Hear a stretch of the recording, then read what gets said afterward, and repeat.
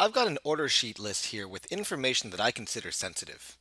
In this scenario, I want the price column here to be visible only to members of the sales staff SharePoint group.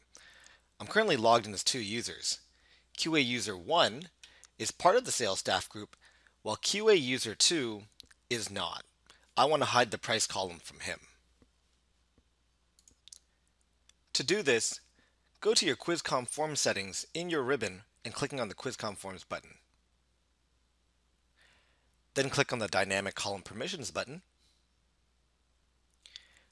Now pick the field that you want to hide. We're going to pick the price field here, and then we're going to create a new rule.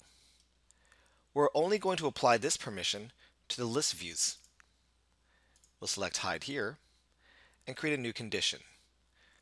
So we're going to hide the price field if the current user is not part of the sales staff group. And that's it. We'll click Save. We'll go back to our list. And while the price field is still visible to this user, if we go over to our other user and refresh the page, you can see now that the price field is no longer visible. Where'd it go?